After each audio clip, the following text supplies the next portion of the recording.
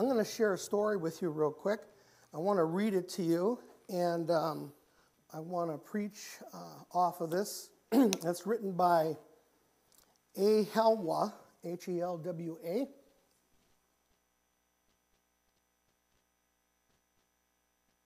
It's a story about a lumberjack contest that really stood out to me, and it's applicable to what I'm preaching today.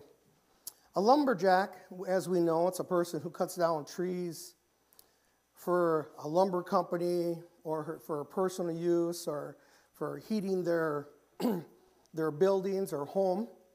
As the story goes, there was a young lumberjack by the name of Jack, and there's a famous lumberjack that most people called Granddaddy, who were competing for a title who could cut down the most amount of trees in a forest in a 24-hour period. So Lumberjack, the young man, he was convinced that his strength and his youth could definitely outfitness older Granddaddy. He wanted the title because Granddaddy's been there, and this is when they're using the axes. He's been there for a long time.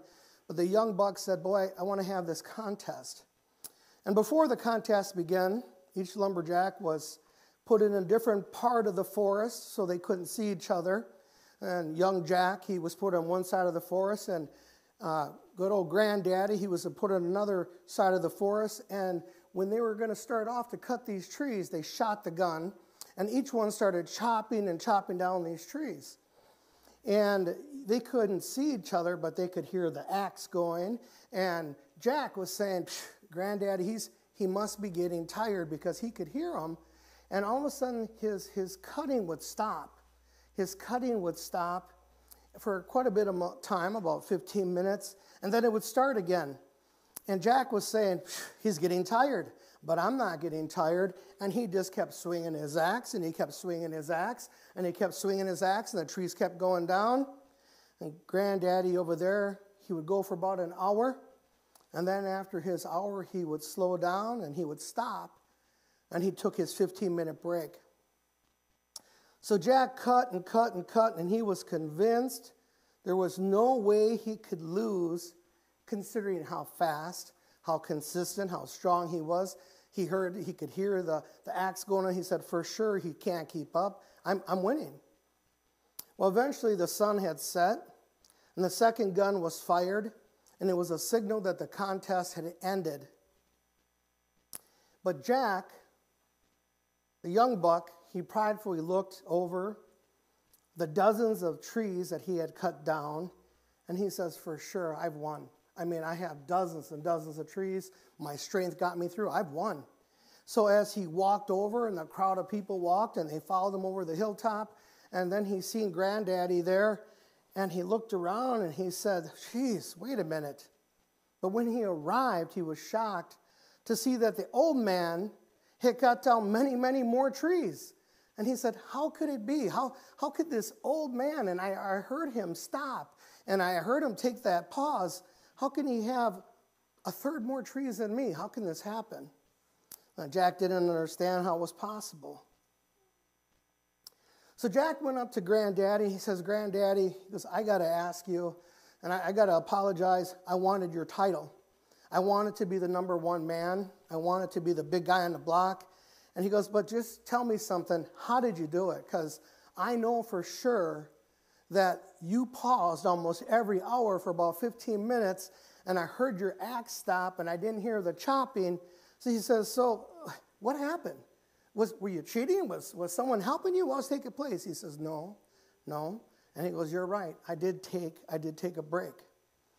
And he goes, well, how did you beat me taking a break? He says, son, he says, it doesn't do good to cut all day and use your skill and this God-given talent you have. He says, but you know what you forgot? And he says, no, Granddaddy, I don't know what I forgot. He goes, well, let me tell you. He goes, when I sat down, I sharpened my axe. So in 15 minutes, I sharpened my axe. I sharpened my axe. So when I went back and I cut, I took twice as much. And when I cut, it made a difference. And every cut that I had, it dug deep and it dug powerful and it was strong and it made a difference. He goes, but you just swung wildly and your axe was dull. And yes, you might be stronger. He goes, but you weren't operating in the best way you could. He goes, that was the problem. And the young man, Jack, says, wow. He says, I have a lot to learn from you. And today, I chose this neat story because it's the beginning of the year and it's our first fruits go to our Lord and Savior, Jesus Christ. And what he's talking about, comparison, and as Christians, we look at as our acts. You know what our acts is? Our communication, the Holy Spirit, our relationship with Jesus Christ, our Lord and Savior. That's our acts. That's our acts getting sharpened. And what do we do in the beginning of the year? We fast. We fast, and you know what fasting is? Fast is sharpening our acts. Fast is saying, you know, Lord, I'm going and I'm praying to you and I'm going through all the emotions. But you know, if you do that, but your axe isn't sharp, you know what it is? You're doing it in vain. You're doing it out of your own power. And you know what? You're going to get dull. And you're going to grow tired. And you're going to grow weary. So there's so many biblical foundation where fasting comes from and why we start our year off with a fast and why fasting is so important. I want to share a couple scriptures with you to give you foundation. And they'll be bringing it up. The name of the sermon this morning is Sharpen Your Axe. And next screen, please. So we see in Ezra chapter 8, verse 21 through 23, before I read the scripture. So Ezra proclaims a fast when the Jews, the Israelites, faced a hazardous travel situation as they returned to Jerusalem from their exile to from Babylon. So they're going back to Jerusalem. So while the desire for their safe travel was the immediate reason for their fast, Ezra stated the ultimate goal in this verse. So if you look up there, then I proclaimed a fast there at the river Ahava, that we might humble ourselves before our God to seek from him a safe journey for ourselves, our children, and our gods. For I was ashamed to ask the king for a band of soldiers and horsemen to protect us against the enemy on our way, since we have told the king, the hand of our God is for good on all who seek him, and the power of his wrath is against all who forsake him. Now look at that sentence right there. Verse 23, so we fasted, and we implored our God for this, and he listened to our entreaty. So he's saying, and we see here in Ezra just exactly what it says. He says, before we started our journey, what did we do? We fasted. Before we started our journey, we prayed. So you know what we do? This is 2024. We're going to start our journey. You know what we're going to do? We're going to fast. We're going to pray. We're going to sharpen our axe. We're not going to do it in our flesh, but we want to do it in the supernatural. We want to do it with his blessing, with his anointing, with his leading, with his guiding. And this is what it's teaching us. And we're going to make our way from the Old Testament into the New Testament.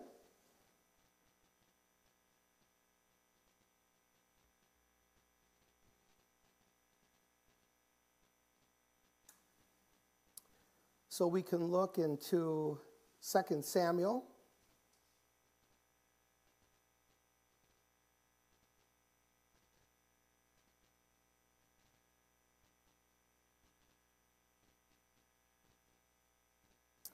So before I read on 2 Samuel, I have some things that I typed out I'd like to read to you. In 2 Samuel chapter 12, verse 14 through 16, David fasted to seek God's healing for his sick son. It was during the intense 7-day fast that David wrote Psalms 51, one of the most heartfelt expressions of repentance in the entire Bible. The overall purpose of David's fast was not to get God to do what he wanted, but rather to humble and to reconcile with God as he beseeched him in prayer. So if we look at 2 Samuel chapter 12, nevertheless, because by this deed you have utterly scorned the Lord, the child who is born to you shall die. Now, I'm going to explain that to you. This is when David, he decided to take Bathsheba, who was a married woman, and then he plotted and had Bathsheba's husband murdered and sent to the front line, and they set him up to be murdered and killed, Uriah. And he's done all these things, and God had said, well, David, he came to God and asked for in repentance and prayer, and he says, yes, I'm going to forgive you, but he said he was going to take the life of his firstborn son. So Nathan, verse 15, the prophet went to his house, and he says, and the Lord afflicted the child that Uriah's wife bore to David, and he'll become sick. David, therefore, sought God on behalf of the child, and David fasted, and he went and he lay all night on the ground. Now, I've been asked this before. Why would I use this scripture? And why would I use this scripture as a lesson for fasting and praying? Well, understand this. David had sinned and had Uriah murdered. He had sinned and took another man's wife. And God had punished him and said, I'm taking your firstborn. And then he turned around, and David, when he's fasting and he's praying, he's praying because he had sinned against God. He came and he was coming in repentance for what he'd done. He had a man murdered, and he took another man's wife. So he came in repentance, and he came to get right before God. And he came apologizing and weeping and crying and saying, Lord, now. And then the beautiful thing, I want to read just an excerpt on this. In Psalms 51, this is the scripture that David wrote, that he put to paper when this took place. And David turned around, and his heart was just broken when he knew that he sinned against God. And Psalms 51, what a beautiful, beautiful passage. And I just want to read a little bit. So remember, this is David. He lost his son is dying. Actually, at this time, he had lost his son, had Uriah murdered. Now he has Bathsheba, his wife. But what he was doing, he was pleading to God because he didn't want his relationship to be broken with God. So he's pleading with God. He's crying out to God, and he's saying, have mercy upon me, O God, according to your loving kindness, according to the multitude of your tender mercies. Blot out my transgression. He says, blot out my sins. Wash me thoroughly from my iniquity. All cleanse me in my sin. And he's crying out to God, and he's saying, God, create in me, verse 10, a clean heart, O God, and renew a steadfast spirit within me. Do not cast me away from your presence. He was worried that he was going to lose his communion with God. And this is the time that David had wrote Psalms 51. He was saying, Lord, don't take your presence. Now he knew the value of his presence and his relationship with God. And he's saying, Lord, don't take your presence from me, God. Lord, please don't take your presence. Forgive me for my sins. Blot out my transgressions, Lord. Fill your Holy Spirit. But his big thing was, Lord, don't take your spirit from me, Lord. Don't take your presence from me, Lord. Lord, you're my existence, Lord. You're everything that I have, my identity. That's what we have to be understanding in Psalms 51 and David's cry out saying, Lord, my very identity, Lord, is in you. Who I am is in you, Lord. That's who I am, Lord. I have your presence and who you are, Lord. And he's calling out, Lord, don't take your presence from me, Lord. Lord, don't take your Holy Spirit from me. And as he cries out, and we see this beautiful scripture, so David wasn't fasting, and he was fasting and praying, and he was saying, Lord, if it's your will, Lord, please don't take my son. And I'm sorry for my transgressions. But during that fasting, the reunion between him and God was mended. It was healed. Repentance came. He's asking for his sins to be blotted out. See, so I want to make sure that we understand this. We don't fast to get what we want. We fast to prepare for what God is going to bring in our lives. Now, I want you to understand that. If you need to put it down, write it on the tablet of your heart, and understand this. We don't fast to get what we want. We fast to prepare for what we're going to go through, what we're going to go through in life. So we fast for a preparation. So David wasn't just fasting because he wanted his son spared, but he was fasting for what he was going to go through.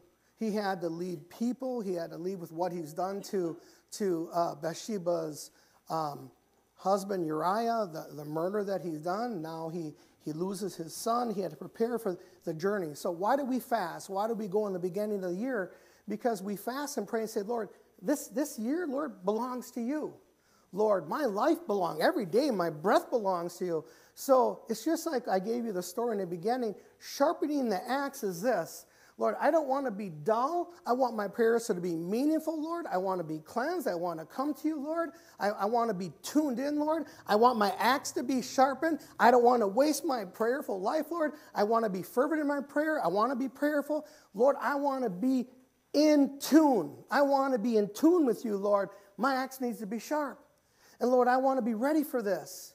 And that's why we say in the beginning of the year, first fruits, Lord. I had a time where God turned around and he said to me, he said, I needed to fast. So share a little bit my personal life. I was in jiu-jitsu, martial arts for a big part of my life, and I liked to go in the gym and I liked to work out. It was just a hobby, and it's something I liked to do. It was a stress reliever. And I would go in there for 3 hours, 4 hours at a time. And God said, you need to stop. And I said, oh, like during the fast, don't go to the gym. He said, no, you need to just stop. And I said, okay. So we went through the fast. I didn't go to the gym. Rhonda's my witness. And I used to go there 3 or 4 hours a day. I just stopped. Okay, I won't go again. So the fast was over. I said, okay, can I go back to the gym now, God? He said, no. And I said, well, when can I go back? He says, when I said. When I say you can go back, you can go back. So for 2 hours, I could never, 2 years, I could never go back. Because God said, you've allowed that to become a God of your life. You've allowed that to reign in your life. Because you've allowed that to consume your time. And that became more important to you than me. You became, and you have allowed that to take dominion and authority and place. And he said, it has no place in your life. I'm first. I'm the first one in your life. I'm the one you choose first. Put it aside. 2 years? Come on. No way. But it's a true story, is it not, Rhonda? So for 2 years, I didn't go. So 2 years. So when 2 years later, God said, you can go back. I'm like, all right. But he said, whatever hour you spend there, you spend 2 hours worshiping me. So I don't go for 4 hours anymore. So I'll go an hour and a half. I'm gone. Okay, hour and a half times, I'll worship you for 3 hours, God, no problem. So God wants to be first. The story is we fast and we pray, and it's a time of examining yourself. David over here, he says, Lord, examine my heart. Examine the spirit that's in me. So we want to make sure our axe is sharp. We want to make sure we're in tune with God. We want to make sure we're serving God. We want to make sure the axe is sharp. David says, Lord, examine me. Perfect good time. Beginning of the year. Examine my heart, Lord. Is there something in my life that's more important than you, that has more precedence than you? Sometimes you're an afterthought. Maybe I can squeeze you in. Maybe I can't. But I'm telling you, that's not his passion. That's not his choice. That's what we do to him. That's what we do to God. And we see it in Ezra, as I'm reading this to you before. Ezra is saying, hey, before we take a journey, he said, Lord, protect us, guide us. Well, you know what? Beginning of the year, our fast, before we take a journey, Lord, protect me, Guide me, lead me in my finances, Lord. Lead me in my health, Lord. Lead me in parenting my family. For me, I said, Lord, lead me in being able to lead a church, Lord, and in my home. Lord, first fruits, first fruits. That's why when we pay our tithe and offering, God doesn't say, give me the leftovers. He doesn't say, do your budget and give me $5.99. He says, no, first fruits. We want our blessings first, but we don't want to put God first because we have different gods in our life that reign over us. And I know this firsthand. Mine was the gym. And God said, nope, not having it. And he says, you need to stop and you need to submit it to me, okay? You need to surrender to me, okay? Because it's become a God in your life. You know why I'm saying that? I'm telling you firsthand a lesson I went through, but I'm telling you it's a time of examine my heart. Psalm 51. It's a time of saying, God, examine my heart. Lord, look, Lord, is there something in my house? Is there something in my habit? Is there something in my life? Is there something that's God over me, Lord, other than you? And that's what we're learning here. So we see David. David is fasting and praying. Yes, he was saying, Lord, if we can spare the life of my firstborn son, Lord, God chose to take his son, but David's fasting and prayer prepared him for what was to come. So what is fasting and prayer doing? It prepares us for what's to come. Now, we're going to be handing out these prayer cards. They look like this, okay? And there's another sheet. Thank you, John. There's another sheet along with that. It talks to you a little about fasting and praying. Some of you, it may be your first time.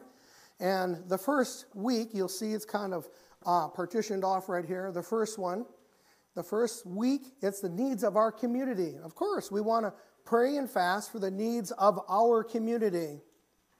Week 2, I'm asking you to pray. Corporately means you're all invited.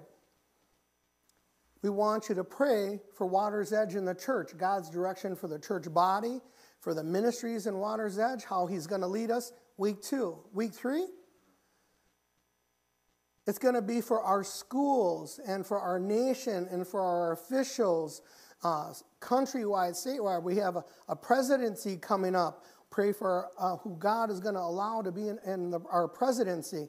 So we want you to hang this on your refrigerator. We want you to hang this on your bathroom mirror. We want you to corporately be committed to this. And we have right on this prayer card, day number 1, January 28th, is when we start our fast. So if you're asking yourself that question, when do we start? January 28th, we start our fast. So on January 28th, and it tells you what you're praying for at that day, and we explain week number 1, 2, and number 3. We have a sheet that tells you how to fast and pray. Now, I want to tell you, if you're confused and you don't know about this, call us. We'll explain it to you. And I want to say this, and this is my disclaimer for everyone. Check with your physician. Make sure you're healthy to fast.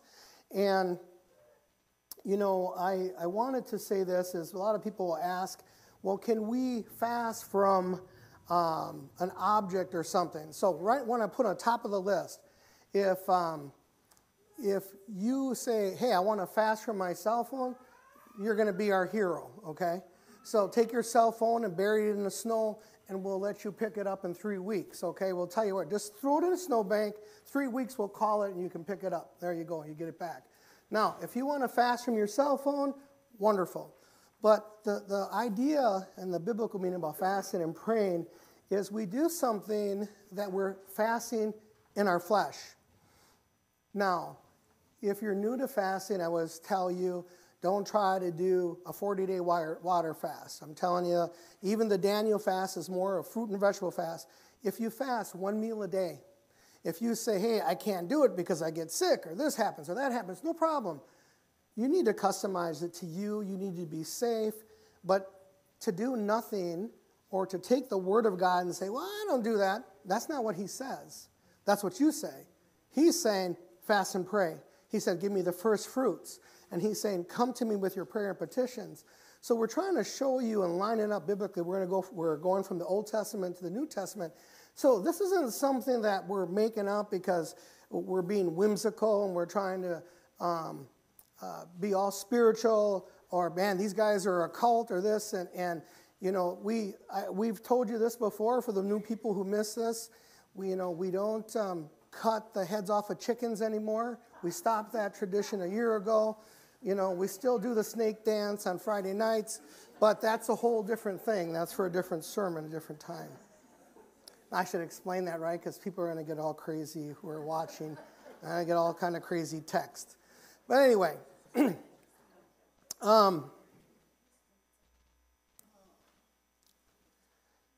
let's go a little further.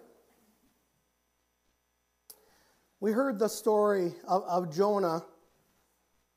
When Jonah preached to the Gentile, the city of Nineveh, the whole city came together and they fasted in an incredible act of repentance. This is in Jonah chapter 3, verse 7 through 10. The king of Nineveh ordered every person and their animals to fast and to cry out to mighty God. And yes, let everyone turn from his evil way. Jonah 3:8. God was moved by their reverence and showed mercy and did not destroy them. So a lot of us understand. We've heard the story of Jonah. We have it right up here. Going to read it for you real quick. So we put it on the screen so you can see it. We're not pulling things out of a hat. And he issued a proclamation, and he published through Nineveh. And this is the king. He says, by the decree of the king and his nobles, let neither man nor beast nor herd or flock taste anything. Let them not feed or drink water, but let man and beast be covered with sackcloth, and let them call out to the mighty God. Let everyone turn from their evil way and from their violence that is in their hands, who knows, and may God relent and turn from his fierce anger so that we may not perish. When God saw, verse 10, you see it on the screen, how they turned from their evil way, God relented of the disaster that he had said and what he was going to do to them. So now think about this story. And we know the story really well, Jonah and the whale, and how Jonah was running the other direction. But I want to give you a little bit of foundation on this. Jonah didn't want to go to Nineveh, and the Israelites hated the Ninevites. But let me tell you why. So the Ninevites, when the Israelites, they came out of Egypt, and they're coming out. And these are like 3.8 million people approximately. I don't know the whole number, but that's the number that I got off of the study guide. The study guide, 3.8 million. They turn around and they say, so they're coming out of Egypt, out of slavery. And the Ninevites, they would come and they would rob them while they're going in the caravan. But they wouldn't come where the soldiers. But in the back of the caravan was the single moms with the little kids, and the pregnant moms, and the older men and the women. So the Ninevites would come and they would kill them. And they would take the women captive, and they would steal all their money and the things that they had and the stuff, their possessions. So they would turn around, and the Ninevites had done this, and the Israelites remembered that. Hey, these are the guys who were picking us off and slaying grandma and grandpa and killing single mom. And they would not spare the women and the children unless they took them for slavery. So, Jonah didn't want to help them. He didn't want nothing to do with them. And they were heathens, and they were idol worshipers, and they were sacrificing human life. And he's saying, I don't want to go but listen to what happened in this story. The Ninevites heard about God. And the Ninevites said, man, are you talking about the Israelite God? Not that God. Because if that God is going to come and he's going to shut everything down, we're in trouble. So think of it. They knew and they heard of the power of God. Now, how many of us that we've heard about the power of God and we're not moved? And we're not stirred. We're not shaken. Well, that's fine. God said. No, if God said, boom, we got to wake up. God said. And he's saying, but the Ninevites, these people weren't even God worshipers, but they knew about God. They knew of God. And they said, if the God of Israel, and if that God, if he's coming to town, I'm gonna get it right. Folks, we need to get it right. We want to sharpen the axe. And we want to say, Lord, I'm ready. But I want my prayer to be powerful. I want it to be fervent, Lord. I want it to take down mountains, Lord. I want it to move mountains, Lord. Lord, I want to have fervent prayer. I want to have breakthrough prayer. Lord, what do I need to do? Sharpen your axe. Well, don't take my steak and potatoes. Anything but that. Don't take my steak and potatoes. Because my tummy might be a little hungry. You'll be okay. And I'm terrible at fasting. Last year, I did pretty good. I've confessed up here for everybody, and my fast had the whole church, 500 and some people fasting, and I was so hungry. So I went to my favorite roasted chicken, and I went and bought a box of roasted chicken with those big potatoes, and I went out in the country, and I drove out in the woods. I mean, I was greasy. I was eating. And then I had to confess in front of 500 people. Hey, you know what I did? So, you know what you do when you goof up? You get back on the horse, right? You fall off, you get back on. Because God gets the first fruits. And let me, Lord, so I'm just telling you, as you read what it is and say, hey, you know, this is my first rodeo. Maybe I can give up a meal. Maybe I'm going to not eat breakfast and I'll eat a lunch. Maybe I'll eat my breakfast and skip a lunch. The most important thing, am I praying? Am I reaching out to God? And am I giving God my first fruits? Am I talking to him? That's a beautiful thing. Am I having a relationship? Am I checking my body, my flesh? And I'll say this to everyone, because you can say it to young adults, but today we got to say it to everyone. If you need to throw your snow in the phone bank, you got my permission. Throw your snow in the phone bank, and then when it gets out, throw your phone in the snow bank. And we'll call it in 21 days. You'll be okay. All right.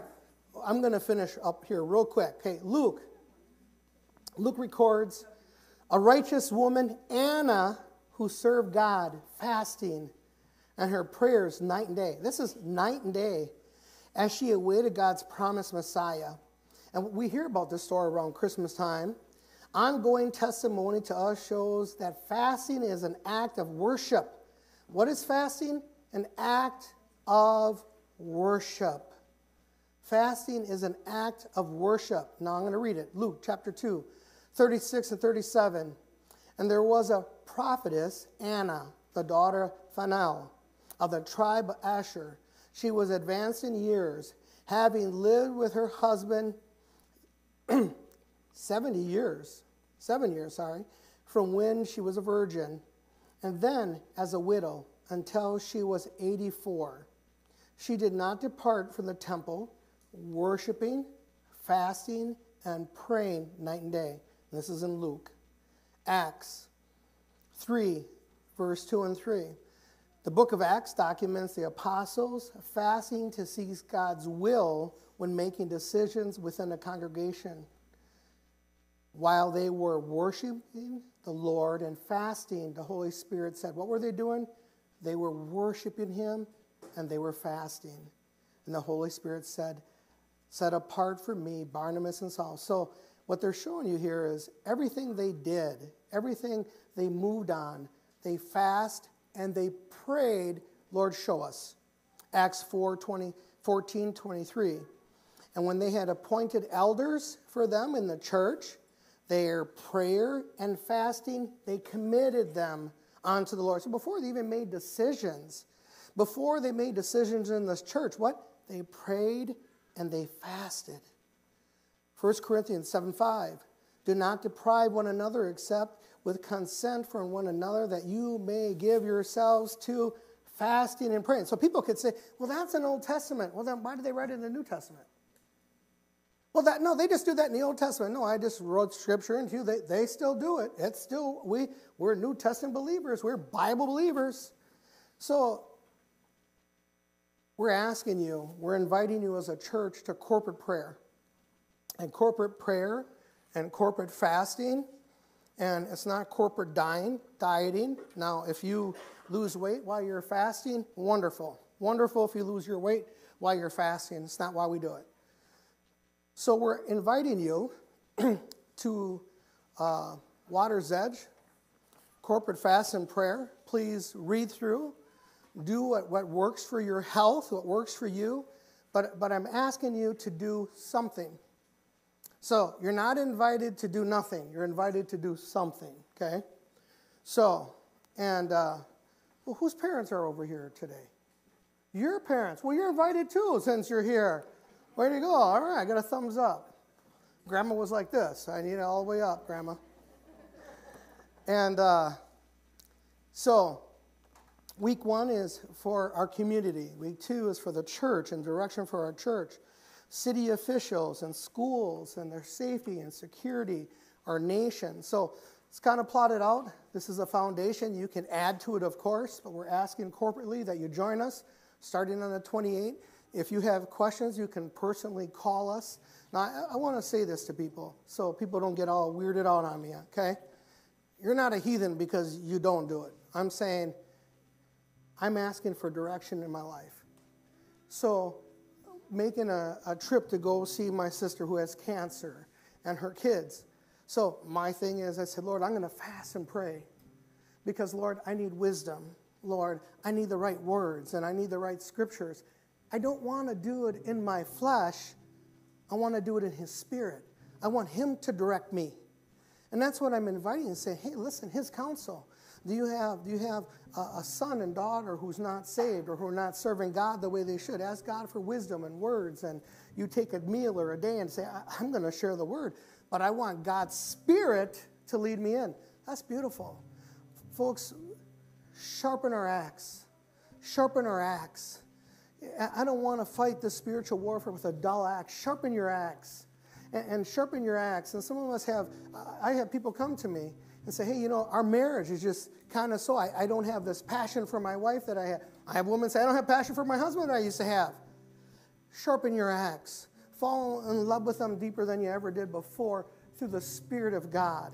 Sharpen your axe and say, you know what? I got to have more patience for my kids. Sharpen your axe. I want to be able to be a better prayer. Sharpen your axe. I want to have spiritual breakthrough. Sharpen your axe, Lord. I want to be able to get over anxiety and depression. Sharpen your axe. And this is an invitation, and it's biblical. And I'm gonna worship you. I'm sorry, but one more. My very last scripture up there, very last scripture on the PowerPoint. Can you go back to that one for me? Does it show up on the last one around, I think? Okay.